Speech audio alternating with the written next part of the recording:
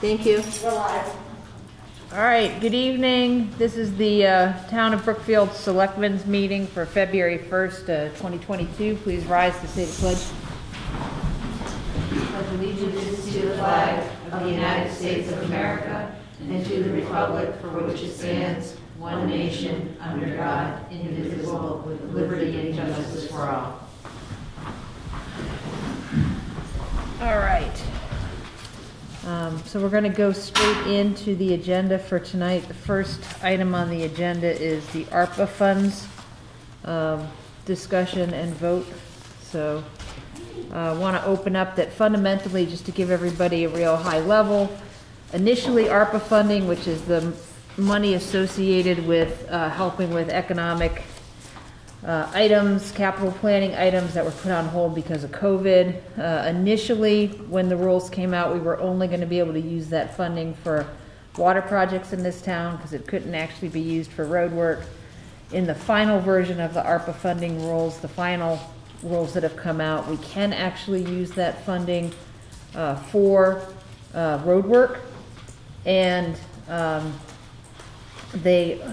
we also, somewhat coincidentally, had applied for grant funding in order to do the work on Central Street. We had two separate grants, one of them to handle the portion up on the highway side by Route 9, the other one for the balance of Central Street. We had gotten the grant funding that we asked for, but as everybody knows, kind of a byproduct of how the economy is right now, everything is significantly more expensive than anything that was quoted 2 years ago. So that project was going to be coming in relatively high to the original grant funding. It would have been close to a $500,000 difference, I think.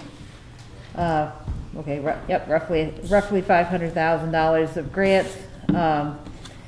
And our total ARPA money for the town now is going to be about $1 million. And we had already earmarked nearly half of that, I believe, for the water main project associated with it. Yeah, we never really earmarked a number. The number has just continually, increased without notice that I know of. Along, like you said, these new guidelines that open it up to road work. Right. Real recent, like within 2 weeks. Yeah. So this is something that happened within the last 2 weeks. So within the last 2 weeks, a lot of things have occurred.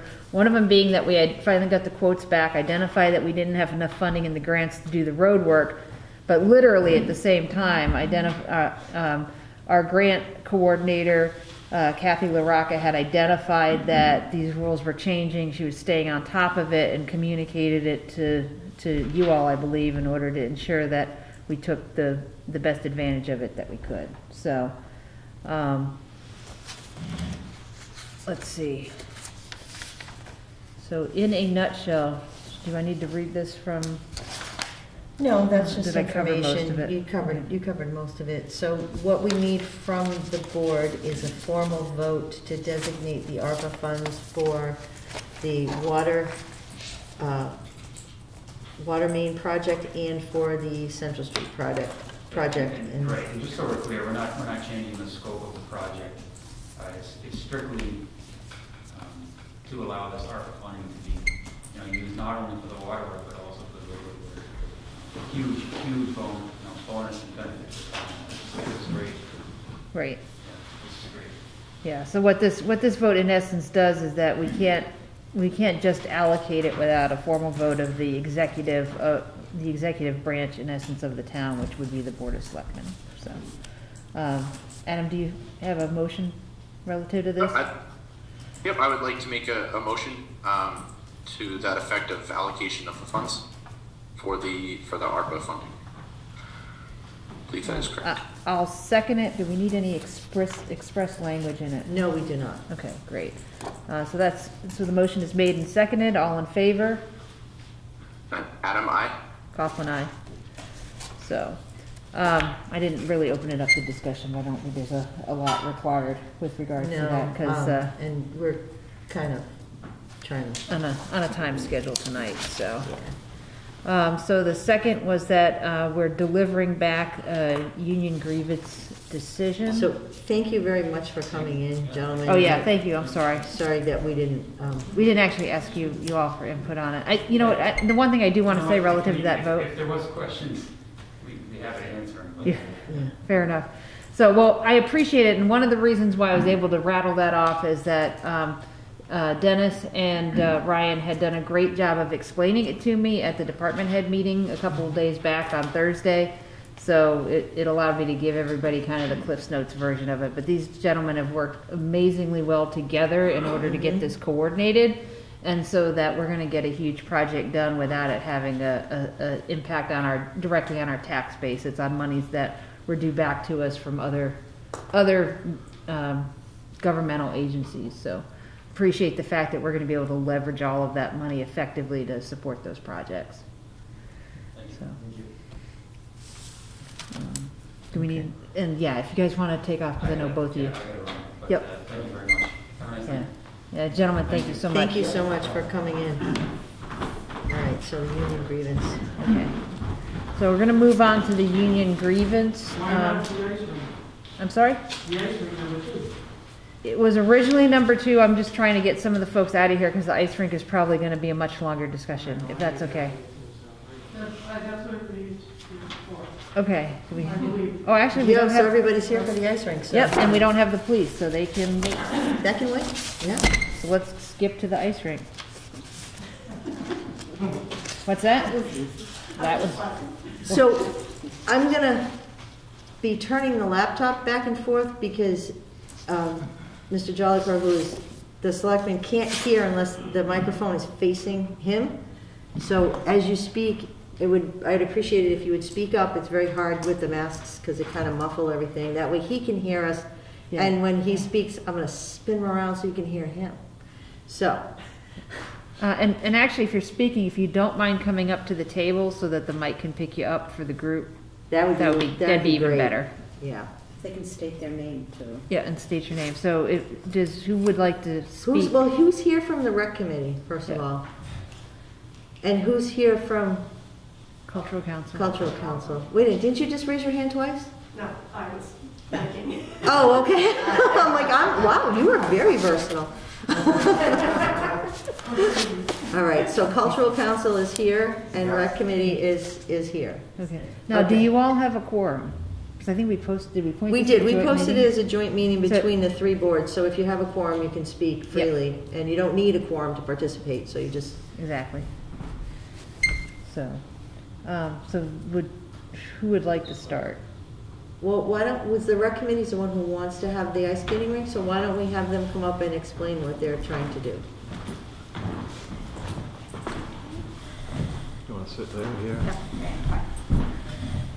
So Jeff Landine, chairman of, well, co-chairman of Rec with Lisa Hanrahan. So the reason we're here is just to have a discussion about potentially putting a ice skating rink back onto the common.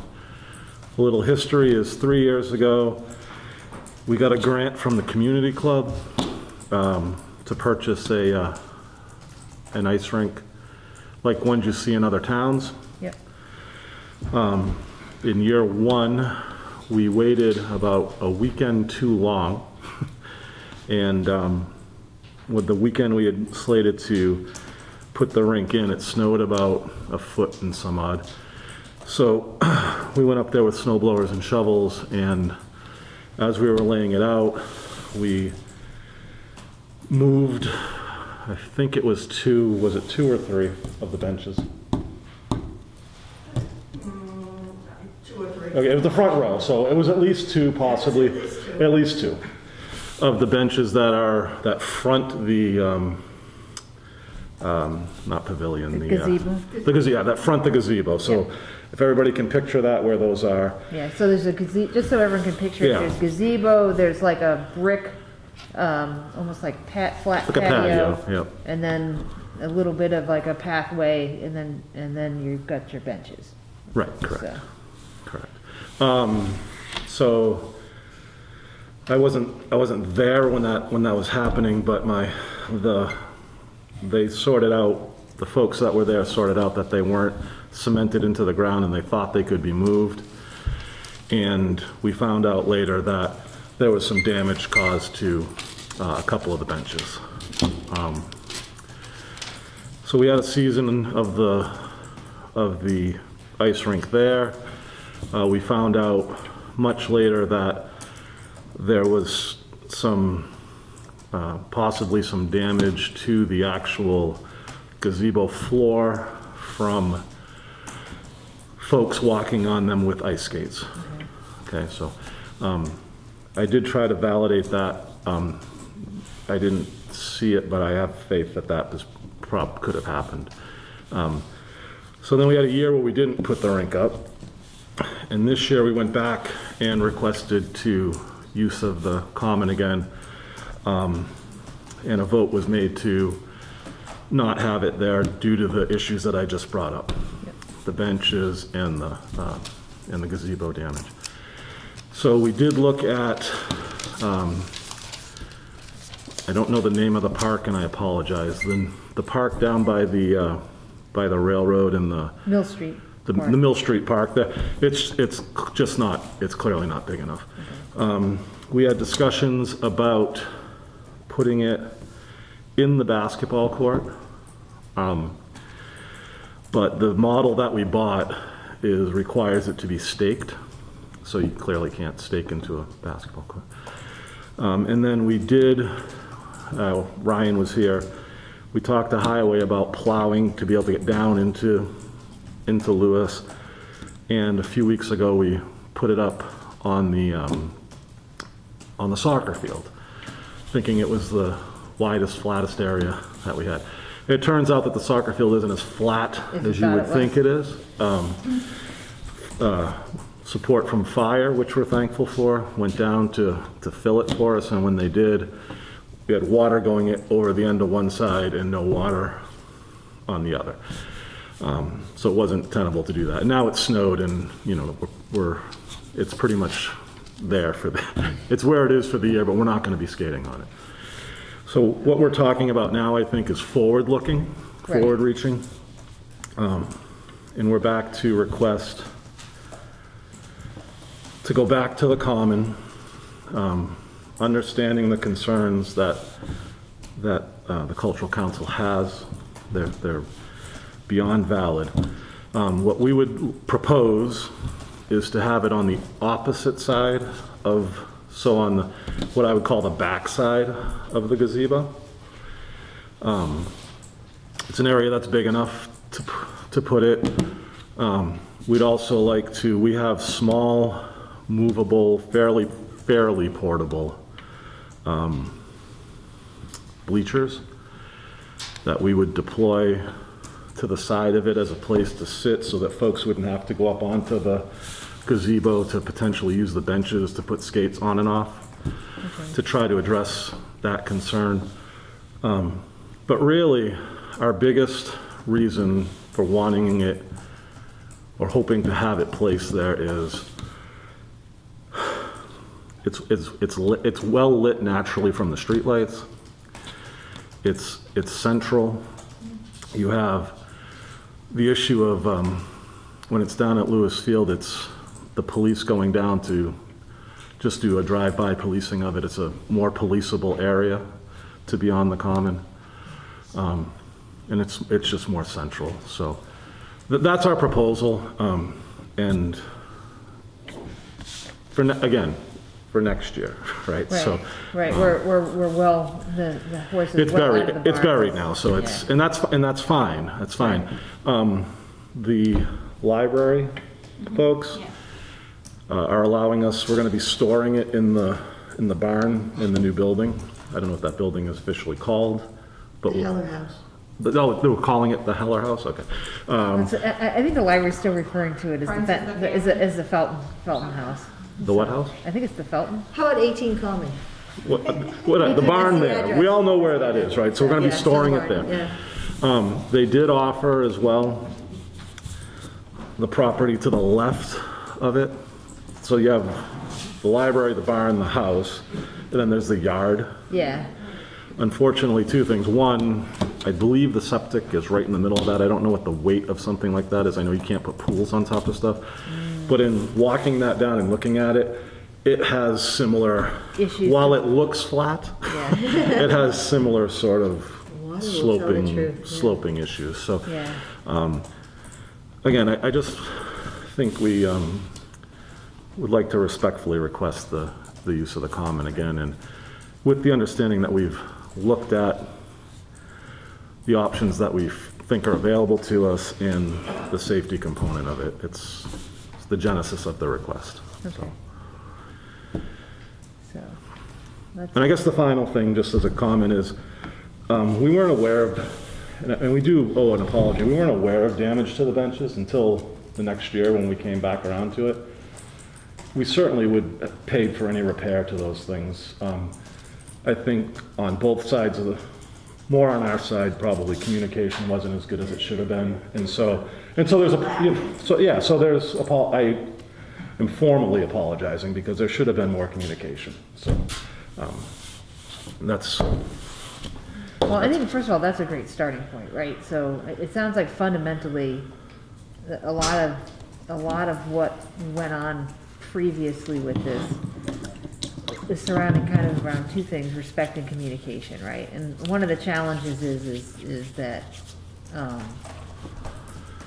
you know, one of the challenges with anything that's like unsupervised is there's a risk, because you know there's people that hang out on the common all the time that may or may not be associated with different events, and I'm sure that create issues all the time. And just to understand, we're not really here today so much to make a decision as to have this full dialogue publicly and just kind of get it all out there. We may, you know, and I think really the next thing I'd love to hear is from the Cultural Council, you know, kind of, does that represent largely what your perception was of how this went down, what some of your concerns are? And then, you know, is there any level of openness if there's a clear agreement of what the, you know, if in having this discussion, if y'all would be willing to take a look at your initial decision, determine what kind of interest or value there is in the community, because I mean your events are huge on that event as well, in terms of, you know, that's where we have the concerts, that's where we focus a lot of our community events. I remember before we got the ice rink, there seemed to be a lot of interest in the community to have that, because it kind of fits in with all of the type of events that I associate, you know, our common usage with. And I don't know if it's something that's even something that you're willing to consider, but I'd love to hear if that's kind of an accurate rendition. Did you all have any voice in the original getting the ice rink for the community, or was it purely with the recreational committee? Because it had seemed initially like there was a lot of community support for it. So I don't know. Years prior, we actually talked about, I don't know who was on the committee. Would you mind coming up, Jean?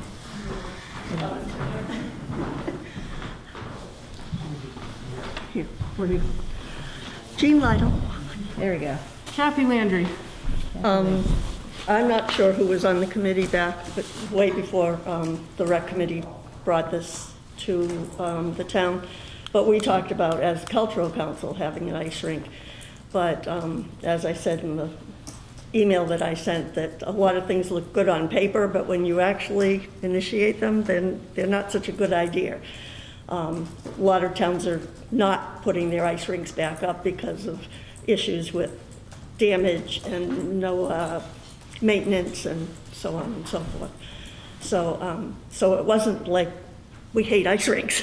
No, understood. And as a group, we also contributed to the purchase of the ice rink. Okay.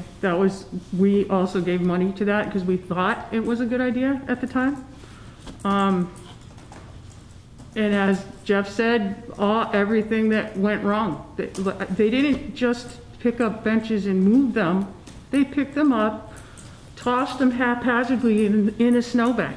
If that was your memorial bench, how would you feel? Yeah. Do we want that again? Nah, I don't know about that.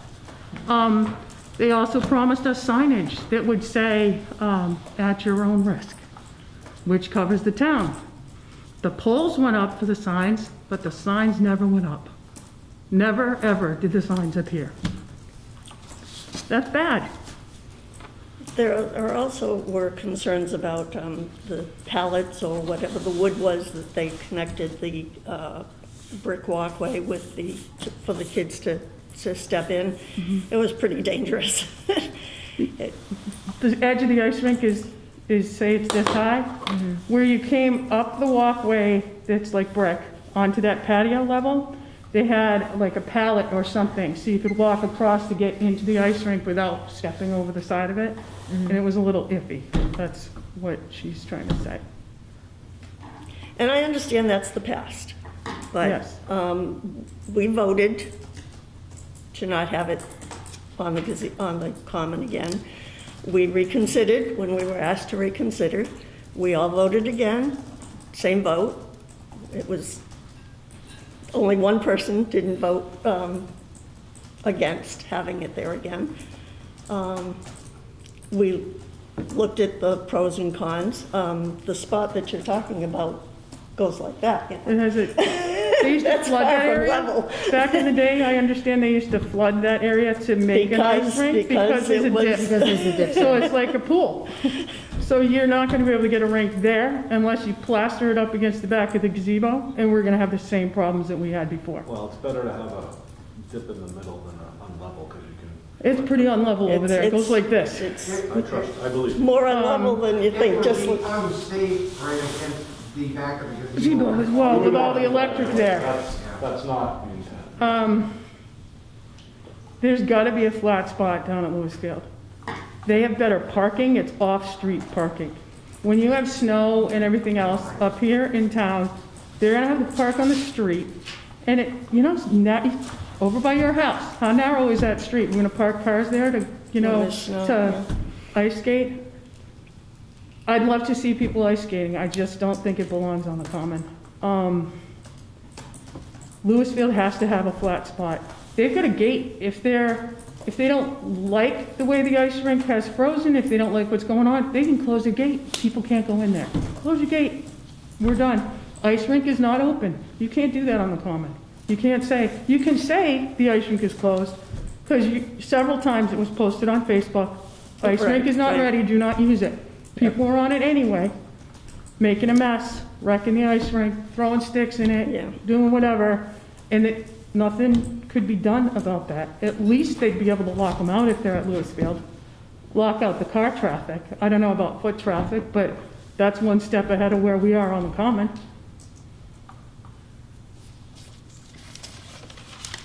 Adam has a question. Yep. Adam, Yes, go. yep, I was just wondering if either committee has spoken with Sturbridge as to what they do with their skating rink that they have on their common. Like if they have any guidelines, if they have any, if their cultural council has any suggestions or whatnot on how they handle possible vandalism or kind of destruction of anything.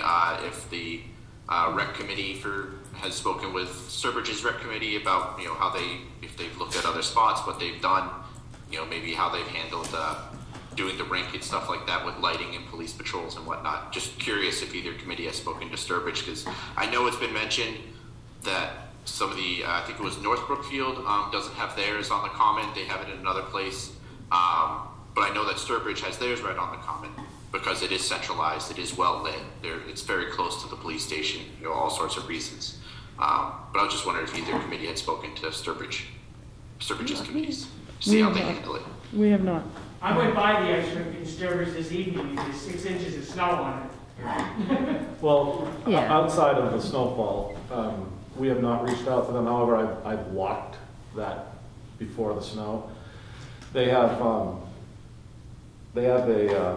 more, let's call it robust. They actually have a set of stairs for entering and exiting, which is a valid point. Thank you for bringing that up as well.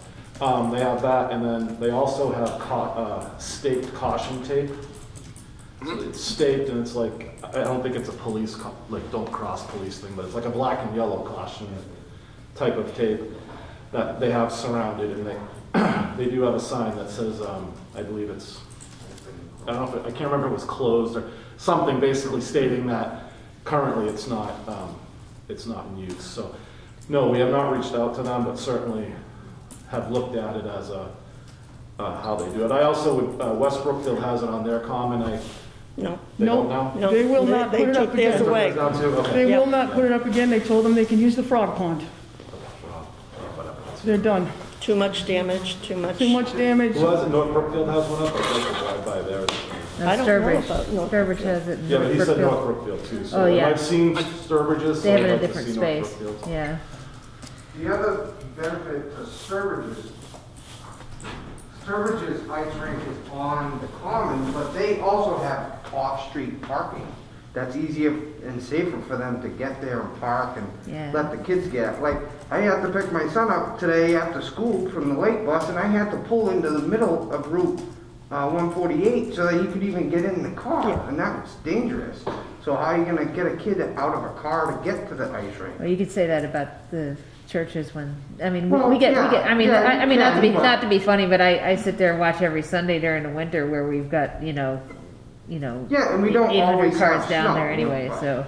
It's still a concern. Yeah. But you'll also So- see that the Sturbridge, often the Sturbridge one says that it's closed because there are a lot of just Reason. wasted days because it's just slush. Right.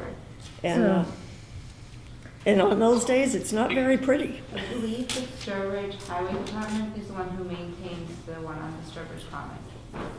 I don't And know. that's why I they don't know. don't have the staffing to shovel it off and stuff. They get to it when they can get to it. But, and it's a lot of maintenance if it's gonna be done. And you can't watch kids that are unsupervised because parents let them go without supervision.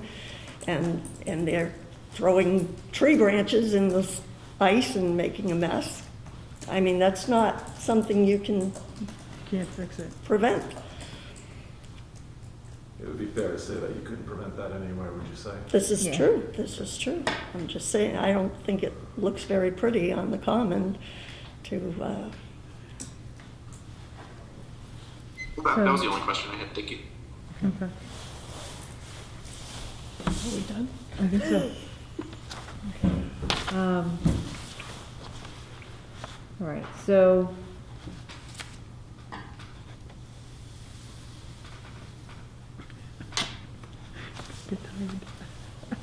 Sorry about the fact we have to slide you back and forth. Thank you very much.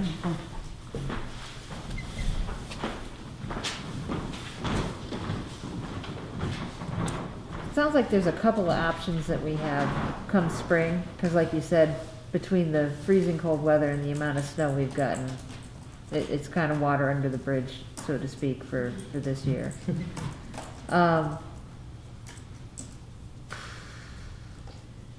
Is there a way to prep an area at Yeah, Lewis that's what I was Field in thinking. anticipation of putting the ice rink up next year? Well, certainly we had a discussion as we put it up. We put it up on a day when it was. Probably 6 degrees. Well, if we would have done it a week earlier, the ground wouldn't have been as hard. Is basically sort of the point, right? Yeah.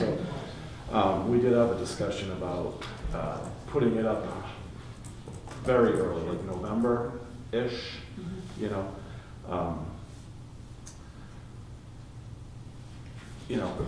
There clearly are flat areas at Lewis Field. I mean, there's the baseball field, there's a softball field, which aren't used in the winter. I would personally not feel comfortable putting them in those places, just from a straight visibility and policeability. And light, there's no light at all. So, Right. it is true, there are flat areas, absolutely. They're just not in a place that feels safe to me. Okay. So that's an observation. Now I would They're say, supposed to be supervised if they're there, so.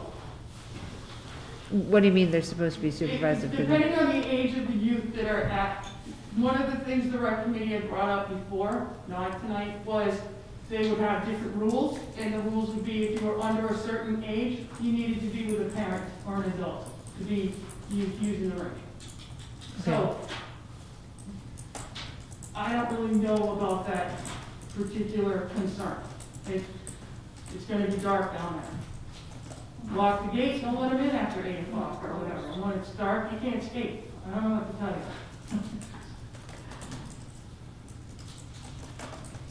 I think we're at a crossroads, so. Yeah. It's water under the, as you stated, it's certainly water under the bridge. It's clearly disappointing, and I understand.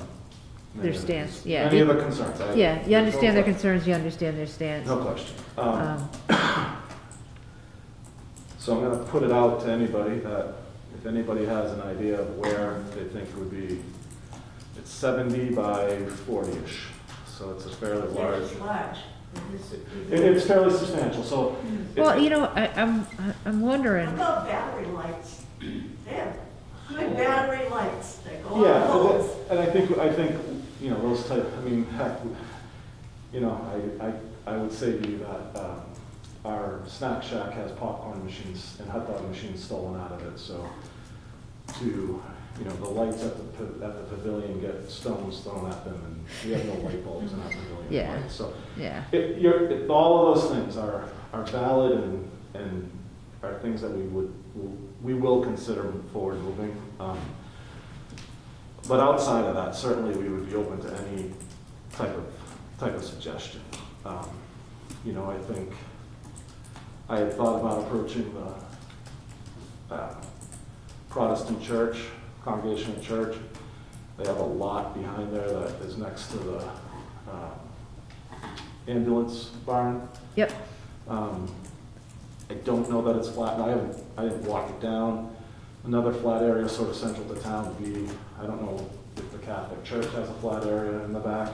It's finding a large flat area in a more well-lit, easily drive-byable by police area. Yeah. Yeah, it's a, Liability issues. Yeah, well, and that leads to the next level of, as it stood, it was under the, that's well, I'm literally just spitballing. well, I think our takeaway here is, Cultural Council is firm in their current stance that they're not really willing to consider, and it sounds like even with a letter of agreement and some real clearly defined like joint meetings and planning, it doesn't sound like there's a lot of interest there in a more regulated approach to having it on the common. Okay. Message sent, message received. Got it. I do think that there's probably some better option, even with regards to Lewis Field, even if it means we have to invest a little bit in order to have a space that is intended for it as we get in there. And I think that. Lights and have night soccer games too, and then use them after for ice rink.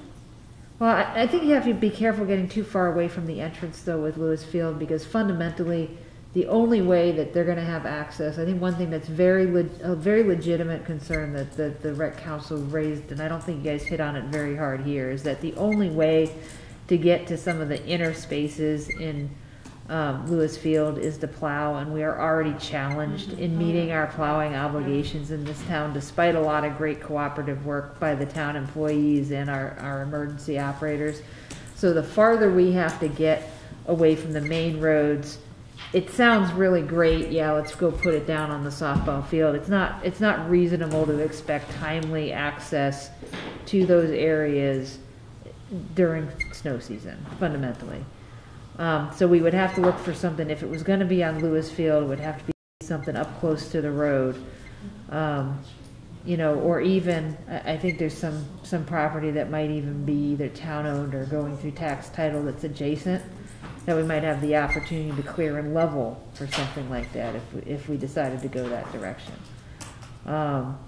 It sounds like it's I want to call it a spring project to kind of maybe get somebody in that can survey for that type of like levelness that we need, and see what's the closest space we have, and see what kind of investment it would take to create a space up close to the road, up close to the stone wall-ish area. that gets you that accessibility, while it's in a space that it fundamentally has access to parking and the like. So, Well, I think a bigger, honestly, a bigger picture, you know, really big picture would be ideally the space on the other side of the drainage ditch that was filled. yeah, I mean, if you're having that conversation, it's let's level all of it and Yep. get 2 soccer fields there, which is what should be there, and then you have a flat space for an ice rink on the field. So if you're suggesting that there's a will to invest money in that way, then there are things that are I think way more important. That, I mean, think about this. Kids are playing soccer on a field and they're running uphill. yeah. Like, up to the point that you don't even realize it Yeah. until you, like, So I mean, put a marble on it. So, you know? so fundamentally, maybe that's the discussion, right? I mean, what is the space that we need for kids in the town associated with Lewis Field? And we've started to make improvements. We've got the walking track. It's going to be just about done, from what I understand. The work finally got done, and if it wasn't for the snow, we'd probably be done already. You know, what's the next phase in terms of needs of the town, and can we segue in creating a space that could also be used for this into something that already has that legitimate need, that we can make a good case for. You know, I hate to put it this way, you don't know whether you have will in this town to get something done or not until we ask. So, you know, I think people could see, hey, we need more and better soccer fields, right? I mean, there's hardly a person in this town that doesn't have a kid or a grandkid that you know plays or played youth soccer, right? So maybe that's the approach: is let's try to restructure that to get more for the land that we already own, and with an eye towards, hey, this is an off-season use of that space. So, I mean, maybe it's for the better to be looking for a home for it if it means we can get people thinking about how do we need to use this land that was intended to get enhanced for Lewis Field, right? So what do y'all think about that approach? Is maybe come up with what we want phase 2 to look like for Lewis Field this year? Because even if only the prep work is done for that, it might be enough to get the rink next year, even if the fields don't come until the year after. So That's a fair action to move forward on. yeah.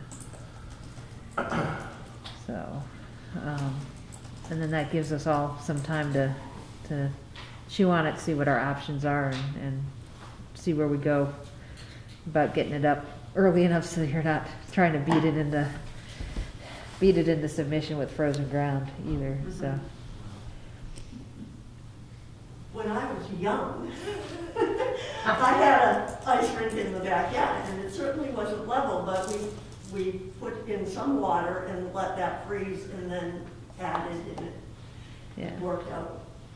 Even though it wasn't level, instead of trying to do it all at once, it worked.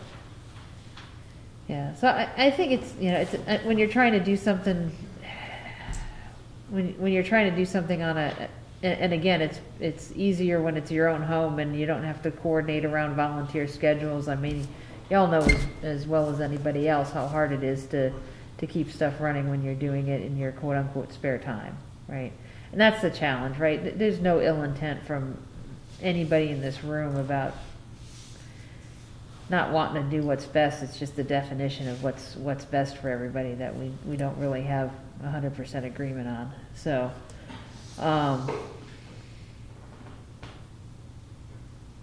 decent discussion. You know, I think it's unfortunate that we don't have a shared vision of it being in one particular place, but it is what it is right now.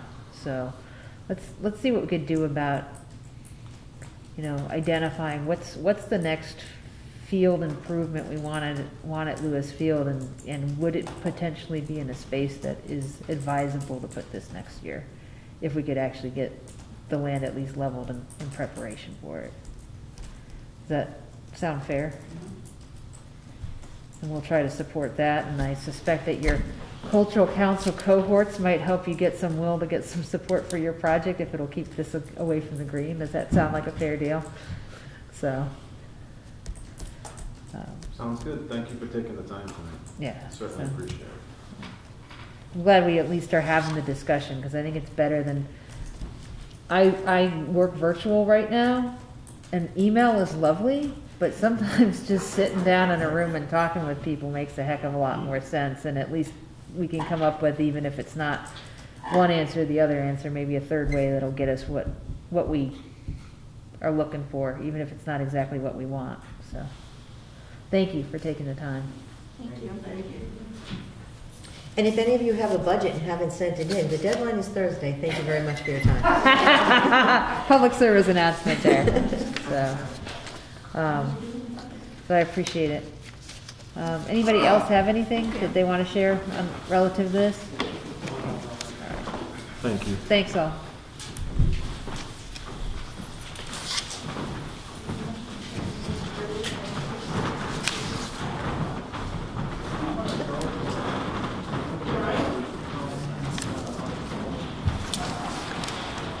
All right, let's pick up where we left off. I don't know. We were going to do the union grievance next. We were going to do the union grievance next, weren't we? We were, yes. Wow, we don't even have them, so we can at least go over the information. All right. You know what, let me go ahead and get the announcements knocked out while we're...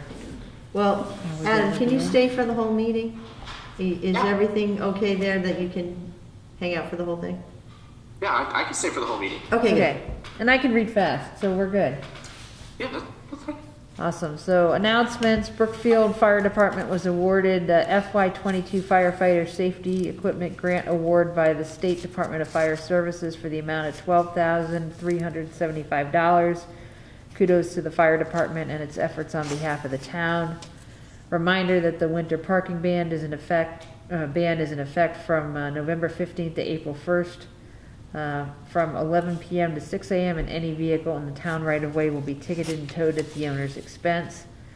And then a quick report on the warrants that I signed earlier, or was that last week? That was that was last week already. Goodness. The week before. Yeah, actually. Like 2 weeks before. Yeah, so it was an expense warrant for 11122 for $422,079.30. Payroll warrant for on 11222 for $180,406.12. Withholding warrant for 11222 for $29,849.04. Approved an expense warrant for 12522 for $234,690.80. Approved a payroll warrant for 12622 for $185,398.36. And finally approved a withholding warrant for 12622 for $67,548.72. So we keep the wheels on the bus with that.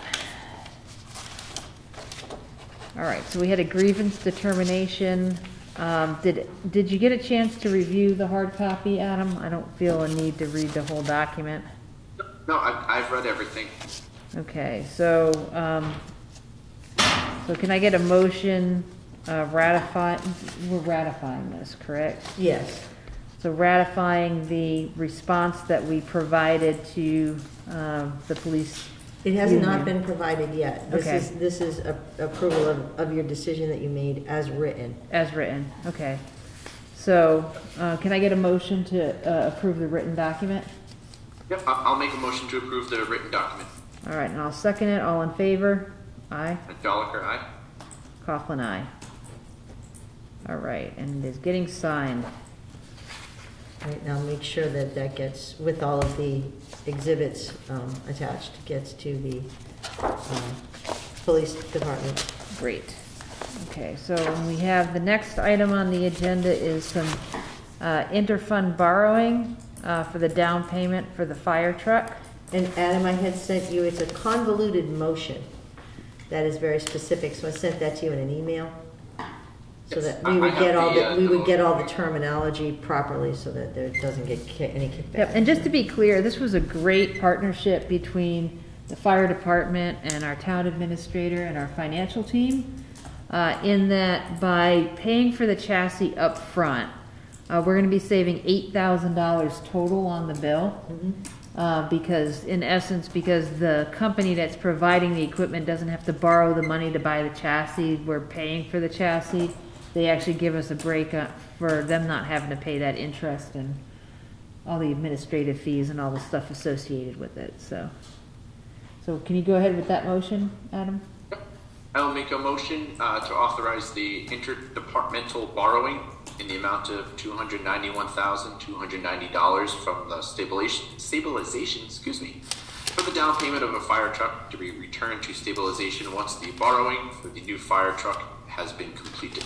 Okay, and I will second that motion. All in favor? Joliker, aye. Coughlin, aye. All right, so the next thing that we have on the agenda is the Patriot contract ratification. So this is relative to a software licensing agreement to move to a different assessor's software because the current software is just creating a huge amount of rework and extra processing and making it virtually impossible to meet our deadlines. So this is a contract that fundamentally will start us into this new software in time for the next tax year. So can I get a motion to go ahead and, are we ratifying this as well? Yes, this is just a ratification. Okay, so ratify the selection of Patriot as our new assessing software. I'll make a motion to ratify the selection of Patriot for the new assessing software. All right, I'll second it. All in favor? Joliker, aye. Coughlin, aye. All right, and it looks like this has already got an electronic signature, so we're good there. Yes. Okay. Next, we've got an appointment. This is to appoint Amy Lee Carmody to the Personnel Board as the head of HR. It was suggested by Linda Lincoln that she should be part of the board because it's her wheelhouse, basically, and it will fill out the membership. We'll have a 5-member board. Great. So Adam, can we get that motion? Yep, I'll make a motion to for the appointment as read. Okay, and that's for Amy Lane Carmody to the Personnel Board, and I'll second that. All in favor? Joliker, aye. Coughlin, aye. All right, so we've got, we've already had the discussion on that, so we're down to the MOU for renewal of the police dispatch service. Out of order. All right, here we go. So fundamentally, this is, an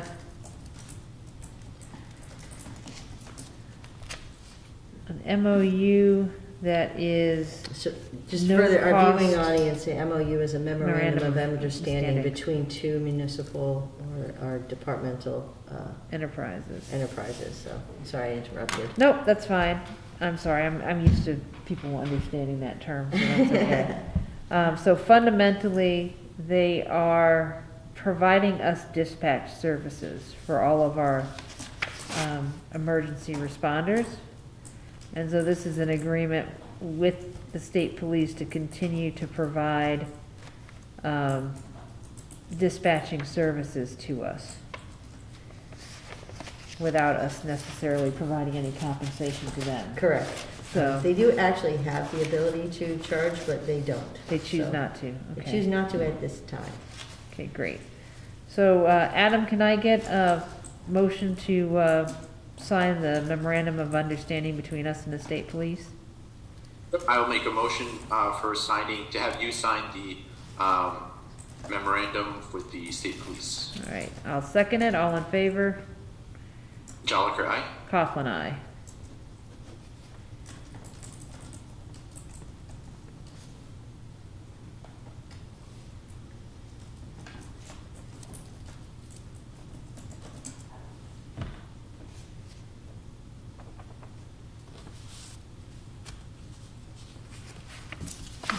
great. So the next thing on the agenda is a ice and snow deficit spend request from the highway department. Okay.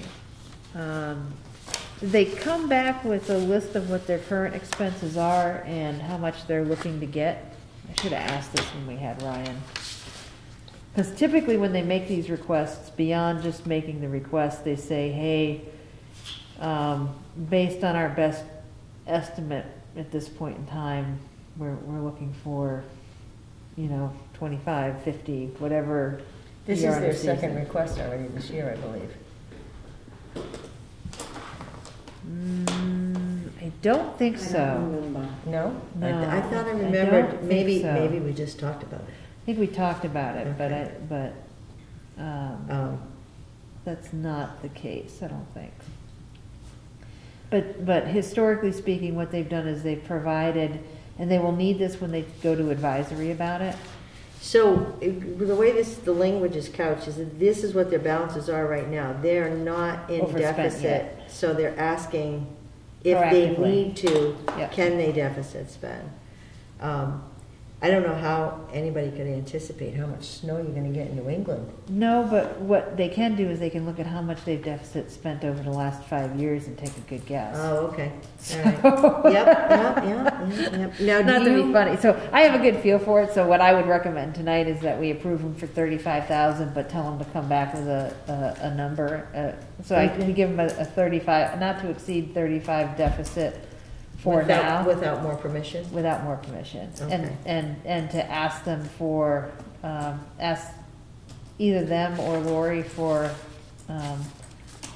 the details on the accounts to date, and if they, and things that Ryan will know. Okay, so things you don't know, how much snow you're gonna get. Things you do know, do I think I have enough materials through the end of the year or not? And am I gonna have to, buy that prior to the end of the season, or when I buy, is it gonna be replenishment for the next season? Stuff like that, he should at least have an idea. Okay, and he normally provides this information? Typically yeah. I think Cindy did. Cindy probably in did. the past. That's Okay. my guess. Well, and Cindy knew because and even last year, even though Cindy was there, I had to remind everybody that typically we at least make an effort to take a wag at it. Okay. It's not a science, but Is it's. this something that you normally raise on the recap? Or is this something that you budget for, and then if you didn't budget enough, then you get the remainder on the recap? We typically will deficit spend it and try to not put it on the recap by going ahead and using free cash the following year to pay the deficit before we start the year. Okay, so I think I may not have asked my question properly. So, in anticipation of snow and ice coming up, we have a snow and ice line in another town where we put in what we think, without this budget, we will deficit spend. So we're actually putting it on the budget at the town meeting so that we don't have to actually deficit spend. So do you have a line item for snow and We do. ice? We have a line item for Okay. snow and ice. I think it's And at is 100K. it typically fully funded? It's typically funded at the level that we have it, knowing that it's probably not gonna be quite enough, even though we've raised it a couple of times over the years. Okay, all right. And we intentionally keep it below the threshold of what we think we're gonna spend, because it's one of those lines where if you It's one of spend the it one only year. lines you can, deficit spend. that you can deficit spend, so. Which is good, because that would be a nightmare for New Englanders. Right, If you right, couldn't, right? because you. You'd be having a town meeting Right, 'cause- every snowstorm. Right, and the one time that you double how much you fund, we're not gonna get any snow at all, and once you fund to that level, Yeah. there's problems trying to So lower free it cash back. is a good way to cover that, so it doesn't hit the tax rate. That's a really good idea. Yeah, so that's how we have typically Okay. done it in the past, is that we fund it at, I think we try to target like 75% of what we expect the Okay. actual snow to be, and then expect to spend somewhere on the order of an extra 25%. I think we're a little bit below 75% right now based on the history, but I think one of the things we need to look at for the budget this year is what has our total spend been on snow and ice for the last 5 years, and fund it to that 75 or 80% for Okay. next year. But I would recommend, I mean, what's in the account is really, if it's a bad storm, that's really only one more bad storm. Mm-hmm. So, and we're only in the beginning of February, so we can't expect it's only gonna be one more bad storm. Right. So authorizing 35 would get us at least a couple of decent storms in the account and give us some time to look at the numbers as to what the full NTE should probably be for that. Okay. So can I get a motion to that effect, Adam? What did you say was the amount to? I would recommend either 35 or 40,000, somewhere in there. Right. Yeah, I'll make a recommendation to, permission to up to $40,000 for deficit, with the request that they come back with a kind of a detailed explanation or a detailed, was it? Yeah, a detailed explanation. The ledger, the detailed ledger on what Yes. they've spent and why, and where it's gone. So, I'll second that. All in favor? Jolliker, aye. Coughlin, aye. So, And we're supposed to be getting another big storm this weekend if the Yeah. weather plan holds the way it is, so. yeah, just what we needed. It'll be so much fun. All right, so we've got special use permit. One of them I think is for this weekend coming. Mm-hmm. Okay, so we've got, Over the 12th. um, Not this week. did you say we don't need to actually read these? We just need to, No, you don't actually have to read. Yeah. Well, never mind. yeah, the system approval. So we've got two, one for 2/12 and one for 2/19. Adam, can I get a motion to approve them? You want to maybe make it stipulate that this is, that any ice fishing, that the ice needs to be cleaned and it needs to be left the way it's found, because we've received complaints Complaints. from residents who are not pleased with the way the Yeah. lake has been left. Broken bottles have been washing up on the shore after the ice melts, so people are leaving their trash out on the ice. And I can't see if that's included in the comments that's on this one. I think they usually are. It talks about litter on every one of them, and the permit that they give out has a little note about litter. About litter, okay. Yeah, so, All right, so there's the note. yeah, there's a note on Please the pick up all 219. litter and trash, yeah, so based on what I've heard from some of the residents, that it may be a good idea for the town to keep track after these fishing derbies and consider whether or not they follow through on that trash pickup, as to whether or not they get another permit next year. Yeah. So, You know, I'm thinking you've got a private beach and you get your children out there, your grandchildren out there, or you out there, or your pets out there, and they're walking on broken glass that wasn't there when you cleaned the beach before winter. right. So that's something to consider if the derby is left. Is that something we could ask the chief to have somebody swing by after and see Well, what the condition is, or? We can. who's the right? I don't know if who the right people would be for that. But yeah, I don't see why we can't ask. Yeah.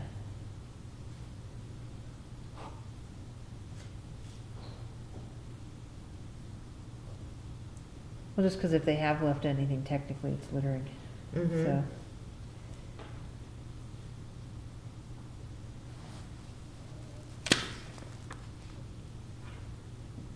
We don't have a good way to keep track of after whose events we see Yeah. issues. So we'll know, so we know what the date of the derby is, we know who the event belongs to. Yeah, We asked the chief to send somebody out to take a look at the ice and see if it's left with fires, burning logs out there, broken bottles or anything like that. But I don't know how they would see that unless they walked out to. onto the ice. Onto the ice. Yeah. So I don't know how to monitor I guess, The only thing that I had thought of, but I don't even know how feasible it would be, was if it'd be possible to, like, I've seen this at other public spaces that required approval to use it for like big events, was that you pay a fee to use it, and then someone, if someone came down and looked at it, whoever that would be, they signed a piece of paper or something that said, yes, I've reviewed it, their stuff's all okay, they can get their fee, Their deposit back. their deposit back. because And if these they go don't- through DCR, I don't know that we can do that. Yeah. The Office Oh, of yeah, Fish and Boating, so. that's the kicker. There's a lot of other groups and stuff that are part of it, not just the town. Yeah, so I don't know, I mean, that's something that we can ask. Can you reach out to Yes, Fish? I will, but you remember, Beth, that Fish and Boating? there was some talk about charging them for using it a few years ago, and the fishing game really nixed that idea, but I can. Well, I think there's a Well, this difference, there's a isn't for difference you, between right? a charge, there's a difference between a Yeah. charge and basically a security bond against bad behavior. Yeah, so, I yeah. think it's really more of a small bond to Yeah. compensate for the fact that we might need Which to, will be returned as soon as. as we soon verify the Yeah. condition. Yeah. So, But then we I will need reach somebody out to go to out and Brad. check the ice. right, and that's the problem. So,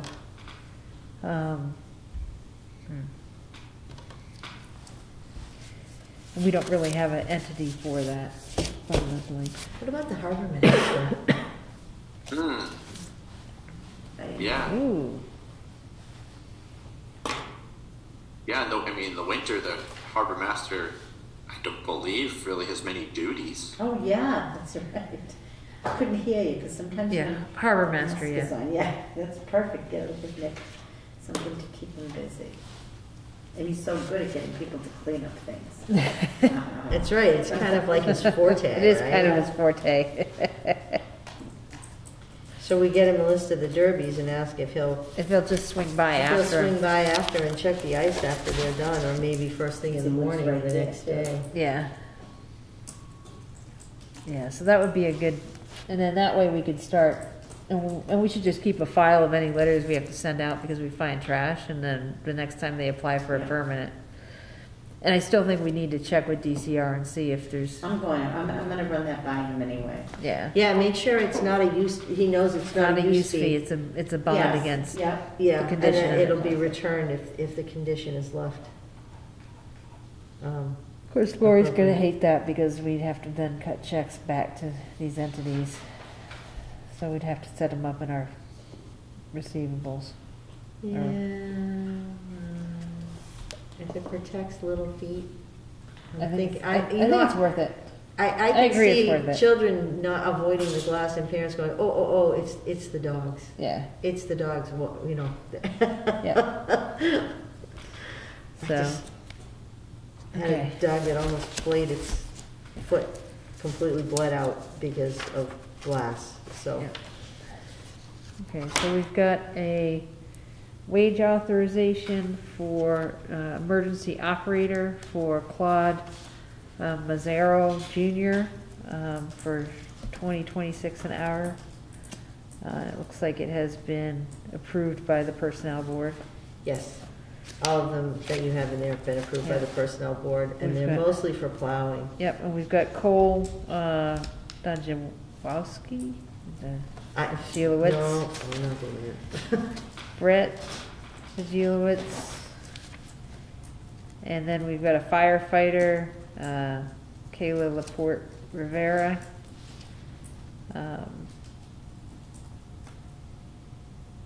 For on-call, and that looks to be it. So can I get a motion to go ahead and sign the wage authorizations? I'll make a motion to sign the wage authorizations as presented in red. Okay, great. I'll second it. All in favor? Joliker, aye. Coughlin, aye. Is this 2 packs of them, or is it on duplicates, or what is this? Those were already signed. These are already signed. oh, yeah, the ones that are turned over, they're just in that folder. I'm just gonna say per vote. so that they don't look for a second signature.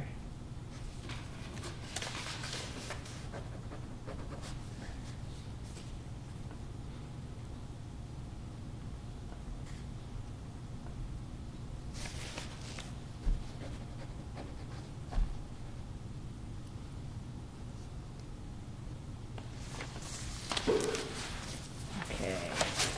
And then we have approving the Selectmen's minutes for 1/4/22. And yes, you're reading that correctly. I was gonna say, I missed that email for the 3:15. So we've got sets for January 4th of 2022, and then we have a set of minutes for 3/31/15. So I think we have a challenge there because You don't have to approve them for content. Okay. You can approve them as. For publication? For publication only. Yeah, because I don't think, I know Adam wasn't on the board, and I don't think I was yet. I wasn't even living in Brookfield at that time.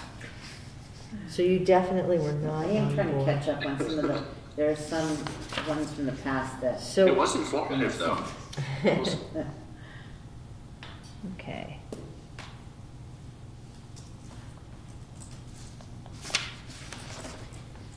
Okay, so this was the one with the mask policy, and then the one that returned the grievance information from. Mhm. Yeah, you're not releasing those executive sessions. Right. just- Well, Understood. once the issue is over, they're no longer private. They Right, need to so- be released. Do you want to release So them? since the grievance has been filed and it's been resolved, once we find out whether or not they're going forward, you can release them at the next meeting. Okay. But until they go forward, they shouldn't be released yet. But they will be as soon as the issue is closed.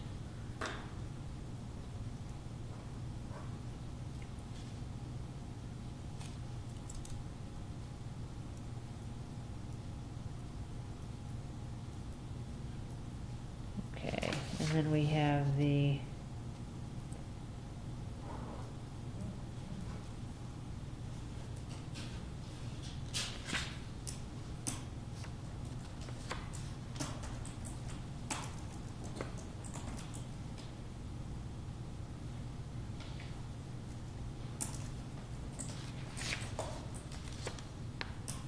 okay. So can I get a motion to approve these sets of minutes? I'll make a motion to approve the selectmen's minutes.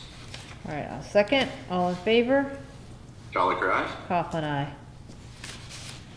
All right.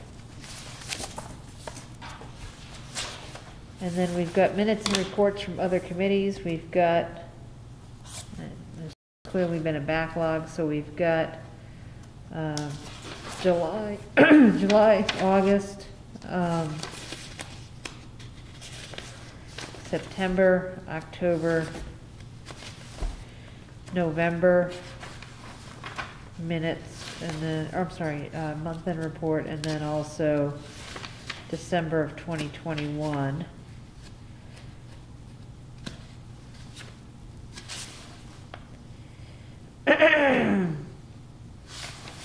And included in these reports include several anniversaries. We've got paramedic Ashley Marks being recognized for 9 years with Brookfield. We've got paramedic Dan Driscoll, who has 12 years with the town of Brookfield. We've got to do something special for Donna. I can't believe we let this anniversary go by and we didn't say something about it. As of October, Chief Donna LaFleur has 45 years. Wow. With the ambulance. Wow. And then our EMT advanced Matthew Roderick has 13 years with us. And then EMT Terry Anderson has 28 years with us. So that's just amazing. Awesome. Yeah.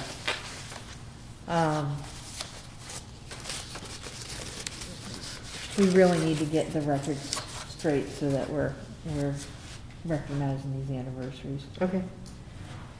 So, we've got a highway department report, includes a lot of work around, obviously the winter prep and the winter work in December.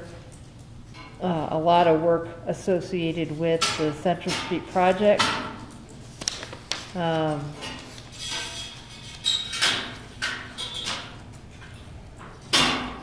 Back in your cave, Dragon. I was gonna say, we had some late in the year leaf cleanup prior to the snow hitting. And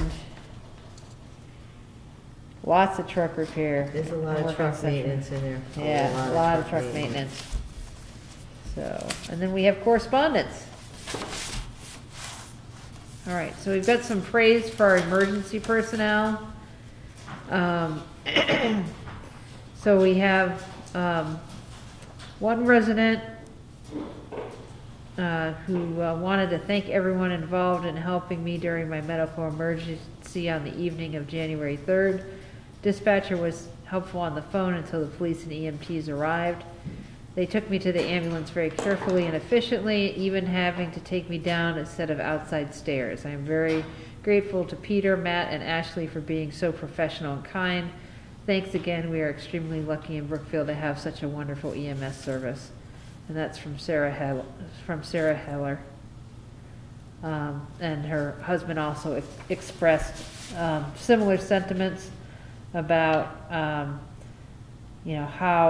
Peter, Ashley, and Matt, as well as Officer Perino of the Brookfield PD, came over and did their work in the most efficient and courteous and professional manner, as I had expected they would.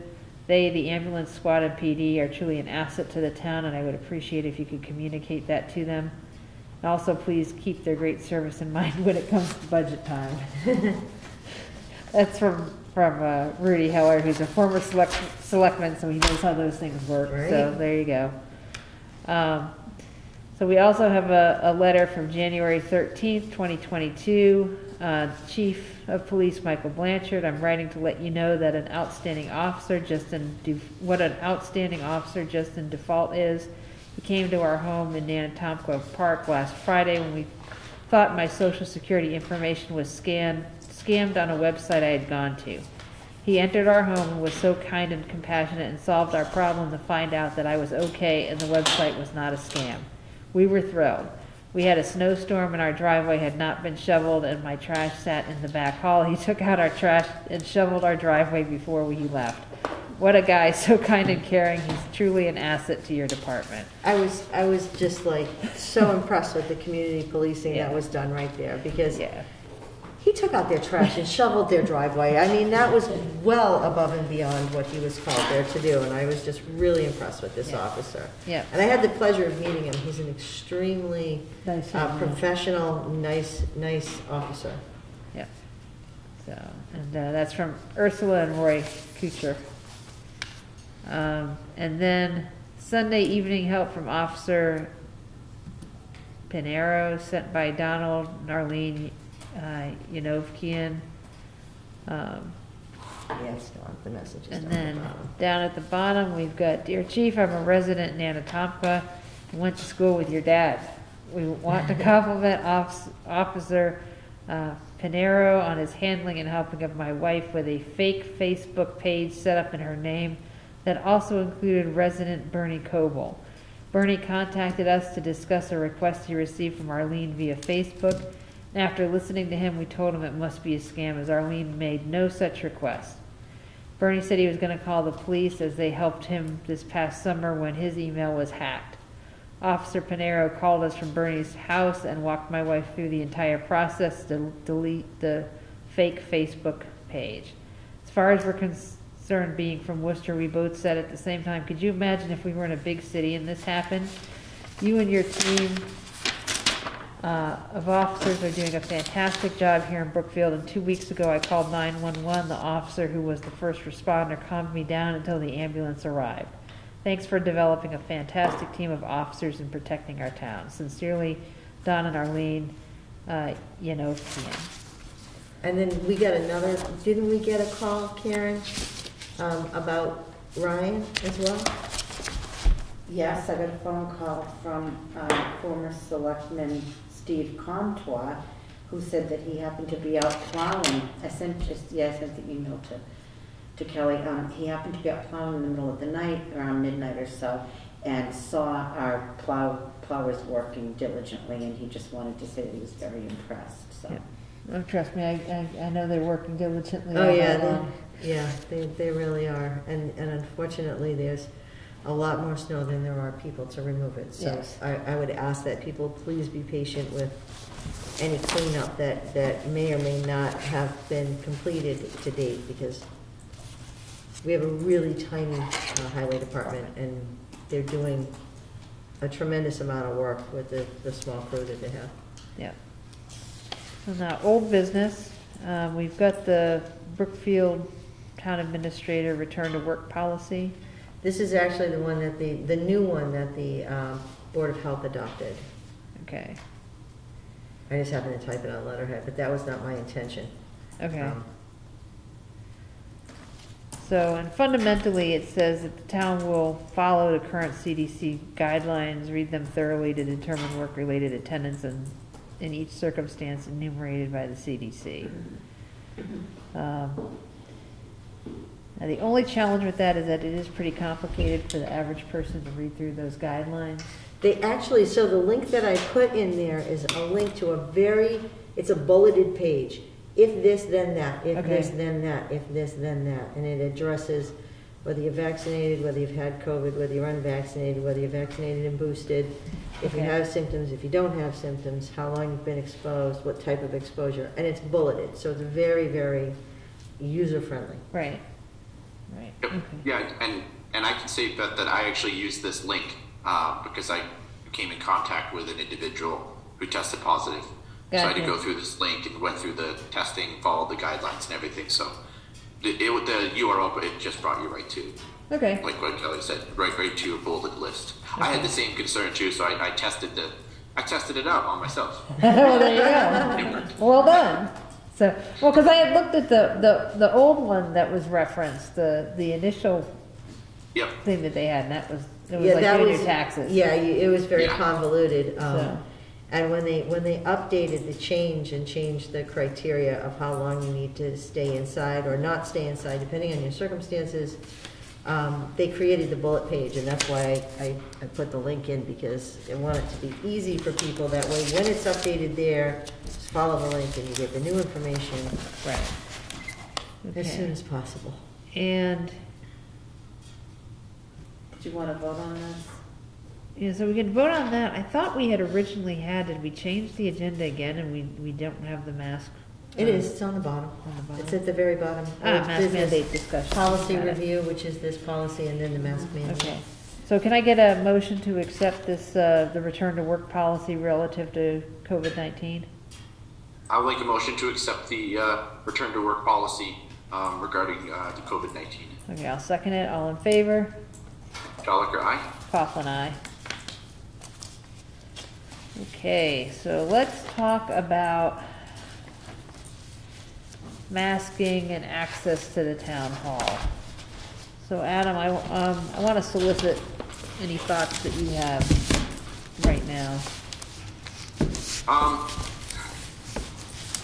Not having been in the town hall since this was instituted because of multiple close contacts, I don't know how it's been handled or how the employees in the town have liked or disliked or whatnot the process. But I have heard general discussion that individuals who have come into town hall have not minded, the sign in or anything like that and wearing a mask. But for me, it's all about the comfort and the work environment for those who are working in the building.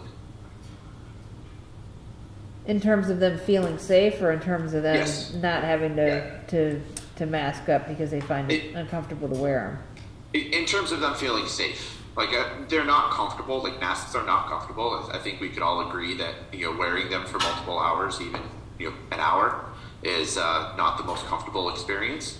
But it's them feeling safe at their place of business, at their place of work, and that's I think that's the key. Right. So I know in my employer, they have a policy where if you are not vaccinated, according to the CDC, so whatever the CDC guidelines are for whether it's 2 or 1 or 3 or whatever combination, you don't need to wear a mask, but you need to present proof. So in our case, it would be proof to the town administrator that you are up to date according to the CDC and you don't need to wear a mask. And then they take the policy of if you don't want to report that because you don't feel comfortable or you just want to keep that private, or you are not, you wear a mask. Like that's what they've instituted, but I know that's a private business, not a public setting like ours. So it's still that weird kind of sticky situation. And I know that in, where was I? In Worcester, like all buildings now you have to wear a mask. It doesn't matter whether it's a town building, a municipal building, or a private business. Yeah, it's just an indoor, mask mandate. Indoor, yeah. It's the same in Millbury, where they require that indoor you have to be masked. And so, I mean, everybody's doing it differently around us, so it's really hard to get like a feel for it. I know Brookfield's cases, they have dropped, but they're still relatively high compared to other towns of our size. Okay. Yeah, because I didn't get a chance to look at the statistics. So, but I just, my feeling right now is that we're still not quite done with this last wave. Yes. So if you go ahead. No, I'm all set. All right. Pull up the stats. Yeah. Give me 1 second here. Yep.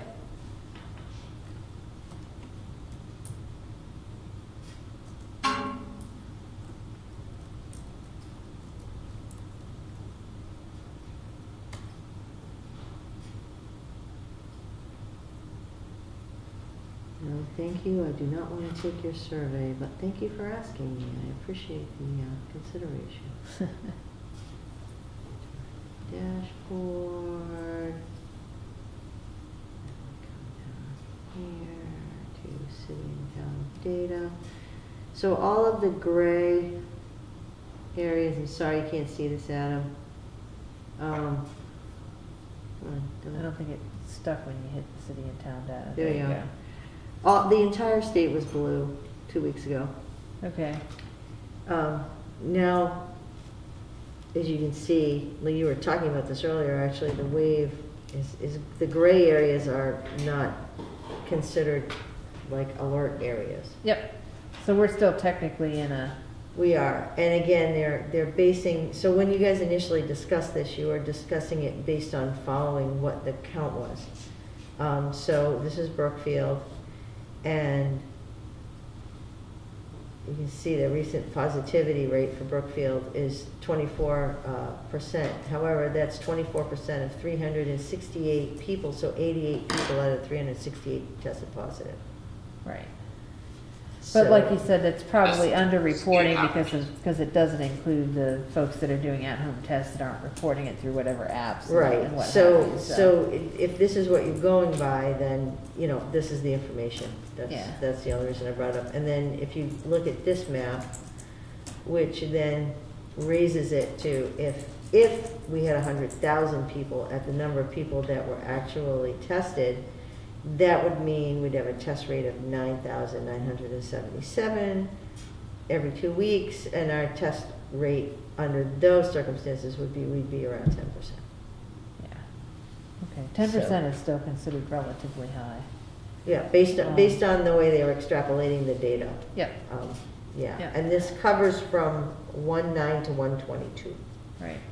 which the reporting date is 1/27, but So obviously it's gonna lag. It's a trailing indicator, Yeah, right? it's gonna lag, but you can see, or, well, you can't see, because I don't have the map from the other day, because I check the map every day. Right. And I've watched it go gray from blue to gray, but, you know, you look here at Mount Washington, and they've got 42%. Right, but it's 'cause But they they've have only some tests. tested 7 people. Right, but we're And not in there's that 300, well, here's Holly, which is at 33%. They tested 9 people. But they only have a population of 369 people, so that's a big, That's actually a big deal for that's them. actually a big deal for them. Yeah. Yeah. You know, in Gosnell down here, not that you care about Gosnell, but they have 100%. They tested 4 people, and they all had COVID. Gosnell only has 75 people living on that island. That's a huge percent. Right. You know, so Yeah. it's hard to tell based on Yeah. what it is. But if these No. are the numbers you're going with, then we're running around 10%. Yeah. So Yeah, and I can tell you, like, my employer right now, they are still mask mandating. Everybody who comes on site has to wear a mask. And they're really being very, very no nonsense about it. So my thought is we probably, I think we extend this a month and see where we're at. Let's take it to the Yeah. 1st of March and see where we're at in terms of our statistics and what's in the community and what the practices are that people are recommending at that point. Because that'll give us enough time to see, is there some other flavor that's going to start burning its way through Boston, and whether we need to stay masked or whether we can go ahead and come up for air. that's a good way to put Yeah. that.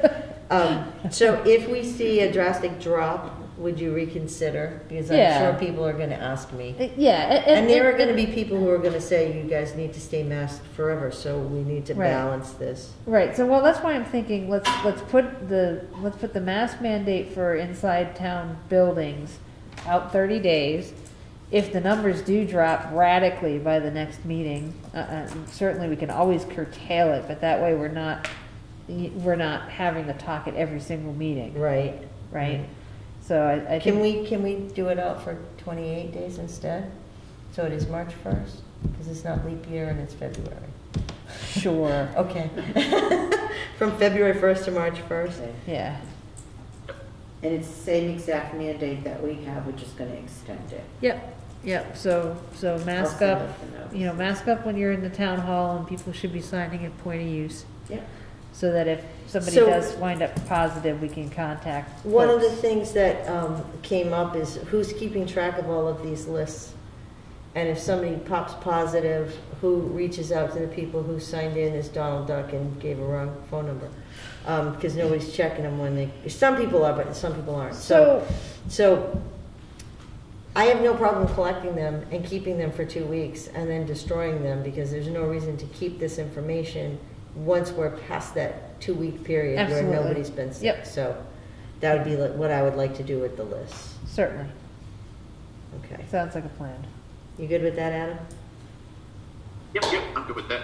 But the lists, I'm guessing, people sign in and whatnot after the 2 weeks, it would just be So we- destroyed per usual. Yeah, we do need to modify the list so there's either a date column there, or whoever is the department head actually puts the date in. Well, the list that I've Online. seen, there's date columns on the list that people use, and we didn't give them a form to use. Okay. Well, we write at the top, we just write, it's the same form, and then we just write the date, every day we change it. Okay. Some people do, some people don't, keep the same one in. Yeah, well, I know when I came in a couple days running, our sheet hadn't changed over and it didn't have a Right, date no, at the no, top. no one, I'm gonna So- tell you that I asked people to sign in, and like, Mr. Pellet, I asked him to sign in, he So, didn't. so if they No. don't sign in, then sign in for them. Okay, all right. Like, if you know who the person is that you're talking to, just put their name down Okay. in the time. I'm almost at the point where we say don't have people sign in, but the person Yeah, yeah. is responsible for keeping track of who they give service to. Okay. We can't control the Write that town down. residents, yeah, so let's include that in the policy, that whoever's providing the service, just write who you're giving the service to and their time in and their time out, because, But we need, so the whole purpose behind this is so that if somebody gets sick, we can contact them and say, hey, you were exposed, potentially exposed to somebody who tested positive for COVID. right, We can't do that without their phone number. right, So whoever's responsible for writing this down is going to have to ask somebody their phone number or for a preferred means of communication. Yep. We can call you, we can email you. I mean, if they refuse, they refuse. We do have, I mean, most people don't have, so most people don't answer their home phone numbers, but a lot of people still have them, and you can look them up on the internet. So the worst case scenario is we can look up whatever publicly available phone number that there is on them, and we leave them a message that they never check, but at least we've made every reasonable We'll do what effort we to can. contact them. Okay, that works. Yeah, can only do what you can every do. reasonable effort, but not like Yeah. we don't need to go locating people. And if someone really doesn't want to give their phone number or whatnot, well, they're making that conscious decision Yep, to not. Okay, because you had a no sign in, no service as part of this policy. yeah. So are you gonna relax that a little bit? Well, clearly people Because- haven't been following it, so I don't know, either we're gonna um, enforce it or we need to figure out a better way, because really the purpose is the contracts, the purpose is the contact tracing. Right, of it's somebody just that's so sick. that we can let people know when Right. they're exposed. So if, we're not asking people to sign in when they come in. Right. We're asking them to sign in now I know that, the assessor's been doing it very diligently, but I haven't checked the other offices, Yeah, to see if they're following up on it, because they're the ones who are being exposed to the public. right, So, I can follow up with them. I shouldn't assume, but I did assume that everybody was doing what was asked. yep, I have no reason to think they wouldn't. But I haven't seen any of the lists, and I wasn't, somebody actually brought me one and said, hey, what do I do with this? And I said, give it to me, and that's what made me think that I Yeah. should probably yep, ask everybody to provide me with their lists, so, so. okay. So it sounds like, Adam, can I get a motion to extend our inside mask mandate through, for the next 28 days? Yep, I'll make a motion to extend the inside mask mandate for municipal buildings for the next 28 days. Yeah, I'll second it. I just want to propose an amendment that in the event that we don't reconvene on it, that it'll stay in place until the next available date thereafter for That us will to make a save- determination. That will save some time. So would you second that amendment for me? Yep, I will second that amendment. All right, so all in favor? Jolliker, aye. Coughlin, aye. And that is the end That of your is that. agenda. So can I get a motion to adjourn? Yep, I'll make a motion to adjourn at, according to my time, 7:55 p.m. All right, I'll second that. All in favor? Jolliker, aye. Coughlin, aye. Yay, that's a wrap.